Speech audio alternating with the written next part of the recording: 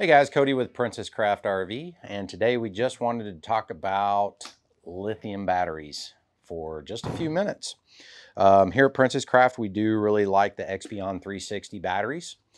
They've got some really cool features. They've done a good job at designing them. They look fantastic. They don't weigh much, and they come with, I believe, the longest warranty in the market of 12 years on their VPR batteries. So this particular battery is a 27 group battery. It is 120 amp hour capabilities of it. And with lithium, you're good for about a 90% discharge on the battery versus lead acid, which is only a 50% discharge. So being able to discharge this battery to 90%, what that means for you as the consumer is that you have 120 amp hours here and you can consume 90% of that before this battery probably will not be able to produce enough energy for you. Now with a standard lead acid, let's say you purchase a lead acid battery that's just good round numbers here of 100 amp hours. You only get to use 50% of that, which is going to be 50 amp hours. So you would have to double, triple, quadruple your battery bank there to equal just one or two lithium batteries. And if you take the weight comparison and the cost comparison and the life expectancy, lithium is the way to go up front. The initial investment is more expensive, but in the long run, it's going to be a better outcome for you. You can drain these down to pretty much nothing, and your life expectancy is still going to be good versus a standard lead acid battery. A couple other features on this one that they have built into it already is going to be a cold weather disconnect. One of the things about lithium is that you can't charge them below 32 degrees. It can cause damage to the lithium inside the battery. So they've built in a disconnect so it will not charge below 32 degrees, which is good for you, so you don't have to have additional components installed to disconnect them if that were to occur. The other thing about lithium is most trailers on the market, at least prior to probably 2019, did not come with a lithium charger installed in the trailer. Now the chargers that are in there will charge lithium, but they don't necessarily charge it to 100% efficiency. So you're making a good investment into lithium. So you might as well go ahead and make sure that you put in a charger that is going to be capable of charging your lithium to 100%, so you can get the most out of it that you are trying to do. These are great options for people that love to boondock or dry camp, whichever you would like to call it. Lithium, in my opinion, is really the way to go. Another thing with lithium, we did talk about chargers being installed in the trailer. Another thing to think about is going to be a charger that's installed on your tow vehicle. Now with lithium, because they can absorb so much energy at a high, faster rate, most alternators on vehicles these days don't actually produce enough output to efficiently charge a lithium battery. They're designed to just run the basics of your vehicle and aren't necessarily designed to add additional batteries other than what's on the vehicle.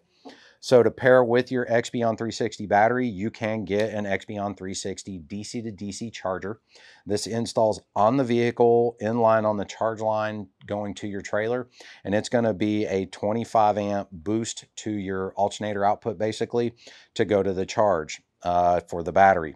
Now you can double up on these. You can use two of these together and jump that up to 50 amps output to effectively charge your lithium battery. So something to think about there whenever you do your lithium. If you just want to do the charger on board the trailer, or making sure that your tow vehicle is going to be able to charge your lithium too. Another good way to recharge your lithium is going to be with solar panels. Solar panels are a great option. You can do a carry out such as a panel like this, or you can do what we call a hard mount, goes on the roof of the trailer. The carry out panels are a great alternative to hard mounts. Allows you to park your trailer in the shade and get your solar panel out into the sun to recharge your battery so you can maintain that comfort in your trailer. Now, when you look for a solar panel, if you want to go that route, make sure the charge controller that comes with it is going to be lithium capable so you can effectively charge your lithium battery. couple other things on the Expion360 batteries. Operating temperatures, you can't charge below 32 degrees, but you can discharge this battery down to -4. So you can get this thing pretty cold and you can still pull power from it. You just can't recharge it. Now, a cool thing about that though is that a lot of batteries are stored on the tongue of a trailer or in an outside compartment. Being lithium, it's completely safe to install inside the trailer. So you can do a battery relocation, put them inside the trailer, and then you can keep them warm because you're going to probably be using your furnace to keep yourself warm, which will keep your batteries warm and allow them to continue to recharge, which is a great benefit there for you as well. A little bit about the build on the inside. Their connections are all bolted together, so there's no solder joints to break or anything like that. So these are designed very robust. They're going to handle going down the road very well, maybe a little bit of banging around, and you're not going to end up with any broken joints or anything like that.